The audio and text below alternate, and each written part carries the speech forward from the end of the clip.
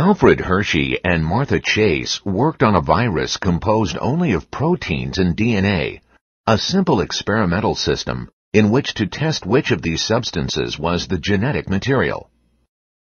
In the life cycle of a virus, the virus finds a bacterial host to which it attaches.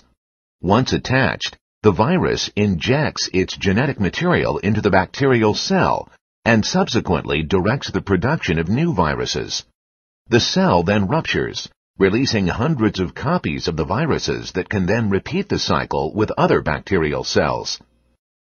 The researchers based their experiments on the fact that DNA contains phosphorus, while protein does not, and that protein contains sulfur, while DNA does not.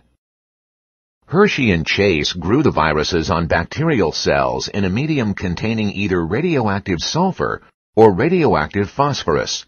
In one experiment, the resulting viruses contained radioactively labeled protein coats.